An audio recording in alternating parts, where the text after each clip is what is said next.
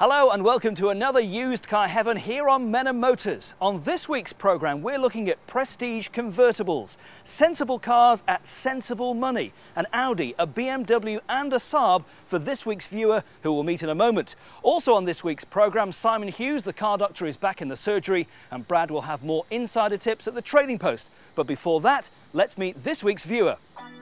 And it's Taz Rawat, who's 25 and from Leeds. Taz has just graduated and currently drives an Escort Cabriolet, but he wants to trade up to a better car. He's enjoyed his soft top so far, and he must have another one and has around £12,000 to spend on his next car, which he wants to be packed with goodies, leather, air conditioning and an electric roof. But he doesn't want a two-seater roadster. Hi Taz, nice to meet you. Thanks for coming along today. We've lined up three really smart cabriolets for you, the Saab, the BMW, and the first one to look at is this, the Audi. Now, it's maybe looking a little bit old, and of course there's a new model out now, but do you like it first of all? Yeah, I do like the colour on that. It does look pretty neat with the nice leather interior in there. Nice alloys. Nice alloys, Recaro seats, air conditioning, electric hood. It's got all the features, yeah. All the features. 2.6 engine, plenty of power, plenty of performance. Like it's being automatic. It'd be easy to drive, I guess. Nice around town. OK, well that's the first car. Come and have a look at the second car.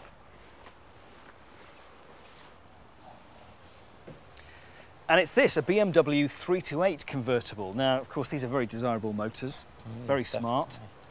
Yeah, very nice. Beamer, again, German. Reliability there. It's a 328, 2.8 engine. Again, similar to the Audi, lots of performance there. Performance, yeah. It might be heavy on the petrol, but again, it does look nice. Nice dark finish colour on there. I mean, all of these cars that we've lined up for you today are sort of all between £11,000 and £13,000. Is that the sort of budget that you're looking for? Yeah, I wouldn't mind. I am looking to go up. I've currently got a Ford convertible, so I'm just wanting to upgrade onto something a bit larger, more roomier. Something with the right badge on the front. Definitely. Have a look at the third car. And the third car, Taz, is this. It's the Saab 9.3 convertible, 2-litre SE. Now, have you ever considered a Saab before? Not really. They're meant to be nice cars, but I'm not very keen on the Saab, I'm afraid. The badge doesn't quite live up to the same as a BMW or an Audi or a Merc. I'm afraid, no. Well, I think you may be pleasantly surprised by this car. I mean, it's a good spec car. It's the SE, so it's got everything on it. Leather, it's a full four-seater, there's bags of room, well-equipped. Yeah, it looks the part, doesn't it? It does look nice, actually, yeah. I'm not happy with the alloys. But you're not keen on those alloys at the moment? Interior and the colour does look pretty much okay. Well, the most important thing is the way it drives, so let's jump in. We'll take it out for a spin. Cheers. Right. Okay.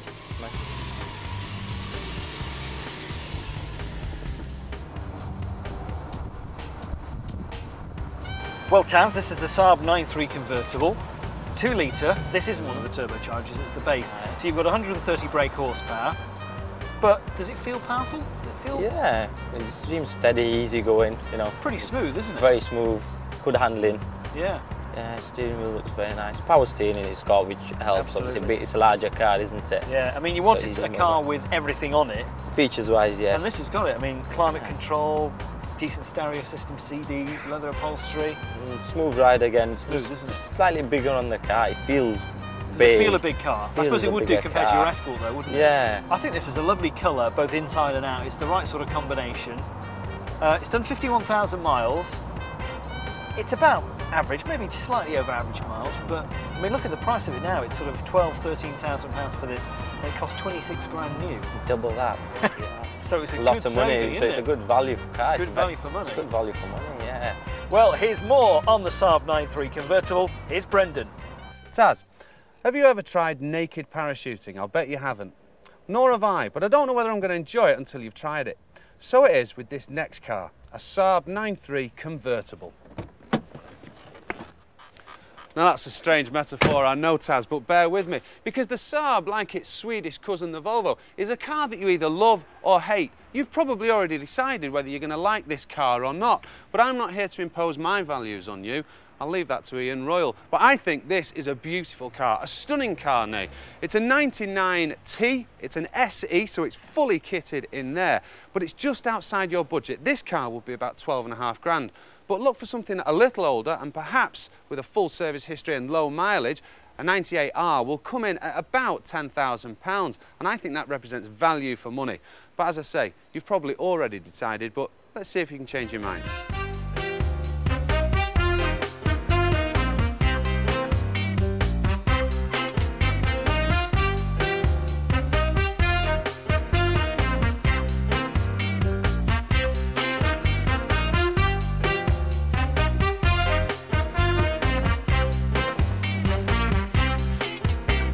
There we go, Taz, that's the Saab 9.3 convertible. Did you like it? Did you see what I was getting at before? Yeah, I can understand. It is. Once you drive it, you get a different feel of the car. It doesn't appeal as much as you do originally, but once you just settle in, you don't think it's too bad. But it's still maybe not got quite the right badge for you in terms of really, the sort of image of it, maybe. Yeah, exactly. It's nice, comfortable drive, but the image still bugs me a bit, I guess. 13 grand for that. Do you reckon that's good value for money, first of all? It is. Like you say, it's lost from its original half the value, so for the price, it's not a bad car at all. But maybe that's a car for a few years ahead and possibly, not quite at yes. the moment. Not at the moment, no. All right, we're going out in the BMW next, Taz, but before that, here's Simon Hughes. He's the car doctor back in the surgery.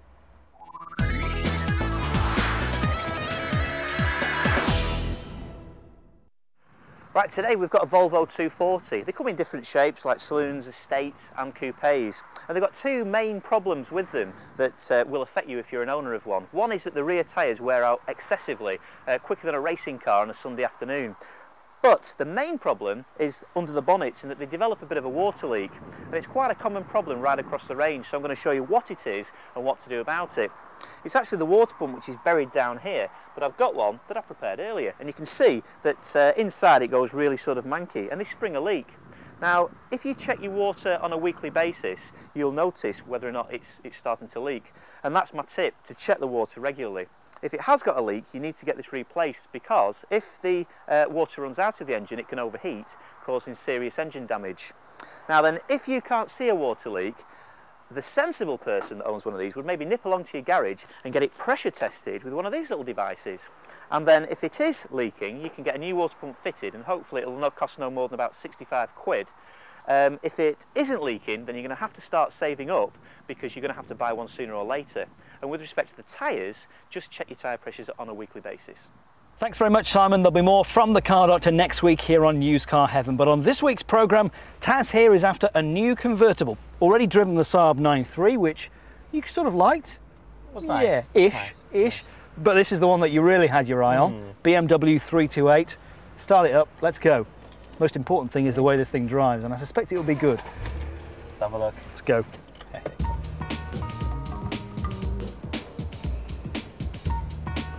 Well, Taz, you were after a car with the right badge on the front, and now we're in the BMW 3 Series convertible. Now this car is different to the other two with its rear wheel drive, the other two are front wheel drive. So it's more of a sporty performance car, the BM always, isn't it? Yeah. Now this car is an N-Reg. It has done quite a high mileage, but I mean these sort of cars can take it. It's done 87,000 miles. Would that be a problem for you? I mean, would you want something with a little bit less mileage on the front? You would look for that, but not really. Like you say, with cars like this, I mean, you can feel the power going through, and you know it's running very smooth. As long as it's been well looked after, it's got a good service. Well maintenance, yeah, good services. Shouldn't be a problem. Shouldn't be a problem, no. I mean, look at the fact that when this car was new, it was, well, at least £32,000. And I suspect that leather wasn't standard at that time, so that would have been extra. Although you don't like the leather on this, do you? No, well, you don't like the colour of it. I don't like the leather interior, no, it just doesn't go with this car. I'd prefer something more subtle, more calm, like too bright and over the top. Yeah, a bit too bright and over the top of the interior. It's much more showing. I think it overshadows the colour of the car actually. Because the colour of the car I do like a lot. Nice deep green is that. Yeah, beginning to get to like this car, isn't it? Yeah. I'm just not happy with the 2.8, I guess. Insurance might be wise, expensive. you're looking at sort of group 14 to 16 insurance on it, so maybe for your age it might be a fairly expensive. Fairly expensive, yeah, a bit hefty. Heavy on the petrol probably. Heavy on the petrol as well, yeah. Because I won't be doing a lot of motorway probably. Yeah. Well, Taz, let's find out more about the BMW 3 Series convertible. Here's Brendan.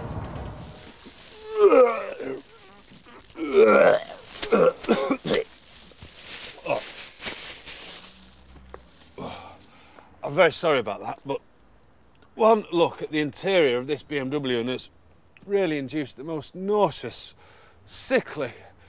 I would recommend you don't look at it because this is the colour of newly born baby poo.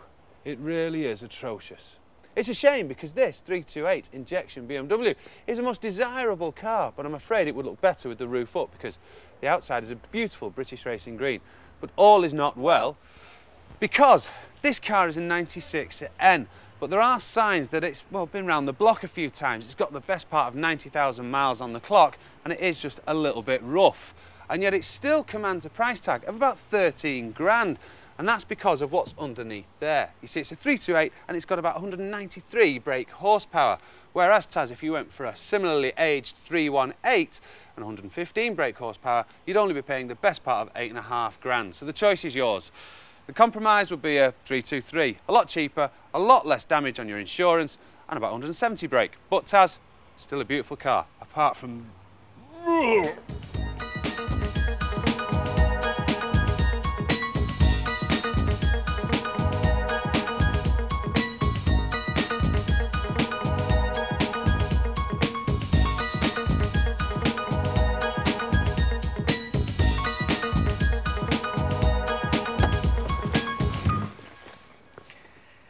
Well, Taz, I thought as soon as we set off driving in this car, I could see a big smile coming over your face. You enjoyed that, didn't you? Yeah, I enjoyed that. The car really looks nice, nice colour and everything.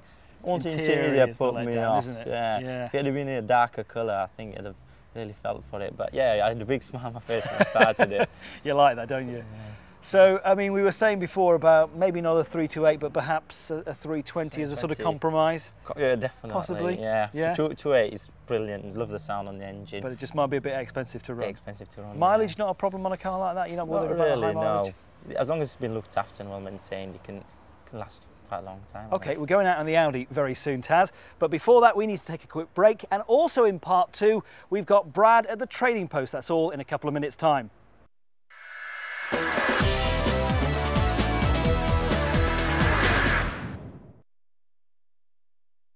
Hello and welcome back to part two of Used Car Heaven. On this week's programme, we're looking to find a new convertible for Taz. He has around £12,000 to spend on a prestige car. He's already driven the Saab 9.3 and the BMW 328. Soon we'll be off in the Audi convertible. Also, Brad will have more insider tips at the trading post. But before that, here's Brendan Coogan with an alternative car for Taz. Now, Taz, you might think we're pulling your proverbial, but you could be the proud owner of a used Porsche. Obviously not this fine example of a Boxster, 26 grand. No, within your budget, made by the same people, in the same place, in the same way, only 12 years ago, is this beautiful Porsche 944S from 1990 on a G-plate. And for the little sum, including these beautiful turbo alloys, it could be yours for about 10.5 grand. Now, people like me, only usually uglier and fatter, are always banging on about service history. Well, with a Porsche, service history is king. Get as much of it as you possibly can. Even if it's just by a Porsche specialist, not necessarily one of the fancy high street dealers, get as much of it on the book as you can because there are parts under there, or very often under here, that need lots of specialist attention. But let's get back to this car because it is beautiful. Stunning condition. It's 12 years old, but that doesn't matter. It's got low mileage, about 80,000 miles. And everything in there is in very good condition. One final point, get some classic car insurance, because if you can keep your mileage, Taz, down below 5,000 or 6,000 miles, it will reduce your costs something chronic. But back to this, it's a beautiful, stunning car with loads of performance, and it's just a choice, Taz. So over to you. Thanks, Brendan. So there we are. Brendan's alternative this week is the 944 convertible. Is that a car that appeals to you? I'd say they're nice cars, obviously, but they're a bit pricey, aren't they? I mean, it's about 10 grand for that, but it's it's getting on a bit now in age-wise, isn't it? But it is a two-seater. I'd rather something comfortable for 40 at the least. Would you? So you like the idea of a Porsche, but nothing like that, Nothing really? like that, no. Okay, well, what about this, the Audi? Looks nice, doesn't it? It does. We need to drive this. Jump in.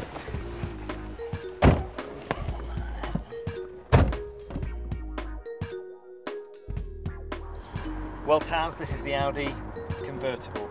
2.6.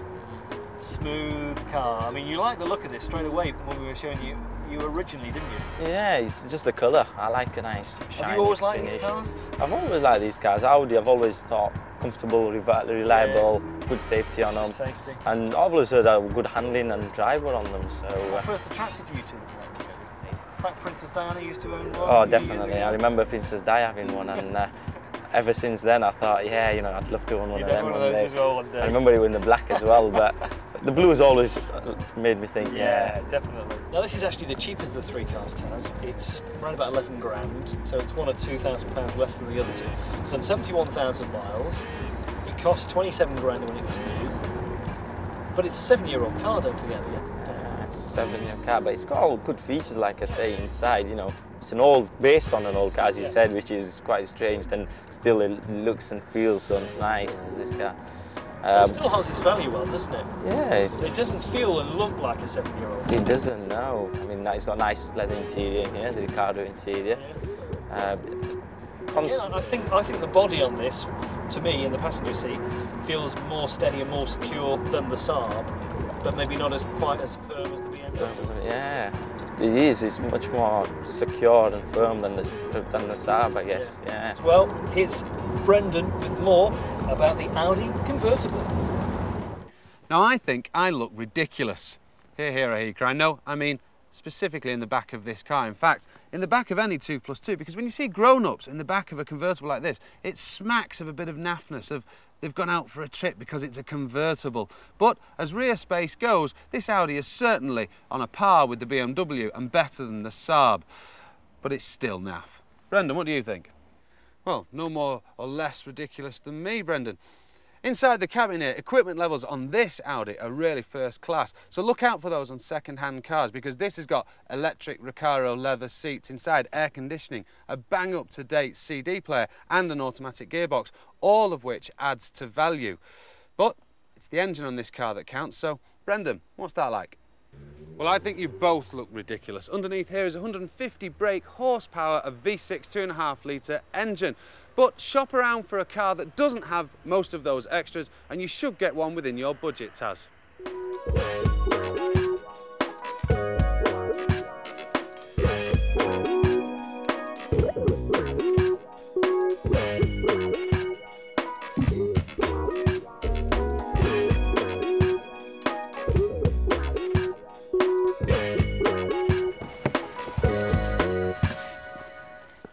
There we go, Taz. We've been out in the Saab, been out in the BMW, and I suspect there was a bit of a smile on your face about that Audi as well. Yeah, I always thought they were good cars, and I was wanting to test one of them. Does that confirm it for you? Yeah, very good handling, nice drive. Good 2.6 engine, plenty of power there. A lot of power there, yeah. Do you like the automatic gearbox on it? I wasn't looking at it first, but I did like that. And this is the cheapest car as well, 11 grand for this. Interesting. It's well within your budget. Yeah, look, nice colour. Nice interior as well. So. Well, you've got a decision to make very soon, and I don't know where on earth you're going to go, to be honest. We'll find that out in a moment's time, but before that, here's Brad at the Trading Post.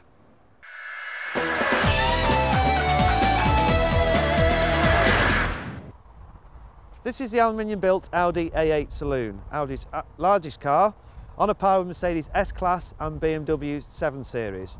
Various engine sizes ranging from 2.8, 3.7, up to the 4.2 S8. Very well built, as you would imagine being a German-built car, aluminium bodied. Bear in mind, because it is aluminium bodied, that if you do get any dents like this one here on the nose, then it can cost a lot of money to actually put right because of the aluminium in the car. This car, being a 3.7 Quattro, would list at about £40,000 brand new. The bad news from Audi's point of view is that they do lose a lot of money. The good news from your point of view is that you can pick these cars up at a ridiculously cheap price. Something like this with 50,000 miles on it for under £20,000. A very good buy and a very well built car. Inside the car, as you can imagine, it's very well built. The interior is always finished off to a high standard, as you would expect in any German car. All nice soft leather, all nice wood panelling in the car. Most of them have an automatic gearbox. Bear in mind, some of them are four-wheel drive, so it's always advisable to drive the car before you plump one of these vehicles and check the gearbox does everything that it should do. Service history is also important. Check it's been done by a dealer. If it's due a service, it's always advisable to find how much it's going to cost. For instance, this one is coming up to 60,000 miles. It's due a 60,000 mile service, and you could end up costing you £400 to £500 to actually service the vehicle to keep up the service records. Check the leather as well, check it doesn't need conolizing. Where it's worn a bit on the edges, you could be into a lot more money if you want to put the leather straight. All in all, the Audi A8 is a great saloon car. Like I said, a car which is on a par with an S-Class and a BMW 7 Series that you can pick up for under £20,000. Thanks, Brad. There'll be more insider tips on the Trading Post at the same time next week here on Used Car Heaven. But on this week's programme, it's decision time for Taz. Hope you've had a good day with us today. Yes, I have. Thank you Enjoyed very driving much. all these smart cars. Yeah, I have done, yeah. Well, I think we've come up with 3 crackers for you, and we want in reverse order your 3, 2, 1. What are you putting number 3? Number 3, close, but Saab. I'm not surprised about that. I was trying to push you in the other direction, but You were trying, yeah, I I can tried tell. hard, didn't but I? yes, like you said, to drive it is a completely different story to the way it it's a looks. really comfortable car, but maybe comfortable. not what you're looking for at this moment. No, not really. No, it just didn't appeal to me as much as probably the other two. In a few years' time, maybe you might think Maybe, about something maybe. like that. So that's number 3, the Saab. Number 2, oh, you're putting the Audi convertible. I at one know. stage thought this might be number 1. It but almost did, yes. I know it's an It was automatic. nearly, but- that made me really Yeah. think really about automatics. You like the automatic, didn't you? Yeah, I was surprised with them. Yeah, Quite good for driving good around for town, driving very around town. easy. Nice colour on it. Nice Nice colour. black leather. Well equipped. Well equipped, yeah. Good price, cheap as well. Very cheap. Yeah, price, 11 grand? Yeah. Mm. Close, but I think something just better. So number 1 must be the BMW, of course. Yes, it It's is. the 328. It's an N-Reg, 13 grand. But you don't like that interior, did you? I don't know. I'll have to change that probably. You have to rip that out. I know. I mean, you probably go for a compromise and maybe go for a 320 or something. I will have to, I think. 280 is just too big for me. Yeah. Although the power's there. Great to drive, isn't it? Brilliant to drive, lovely handling. Would have to compromise for 2 litre, I think. Good choice, though. Taz, Thank thanks you for your very time today. That's it for this week's Used Car Heaven. Join us again at the same time next week.